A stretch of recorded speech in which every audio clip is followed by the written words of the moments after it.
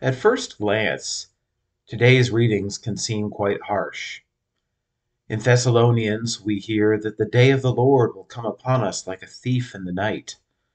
And in Matthew, we hear of a landowner who leaves us with a certain number of talents and then goes away, leaving us to our own devices. But when he ultimately returns, woe to us if we haven't invested those talents and made more in the best way we possibly can. But at second glance, I would suggest that these readings aren't harsh at all.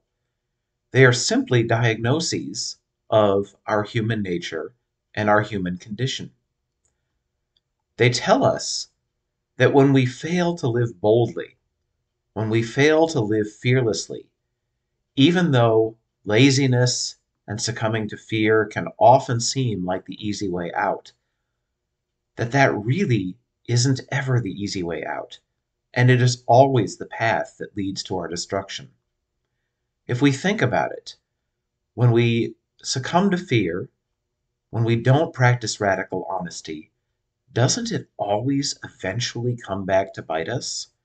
And when we succumb to laziness, when we don't discipline ourselves to properly take care of ourselves, our bodies, our minds, our relationships, every single day without taking a break, doesn't that too eventually come back to bite us?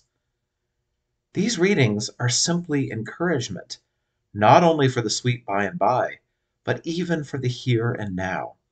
It's Jesus' way of saying, live fearlessly, live boldly, and do so without ever taking a break and without ever compromising.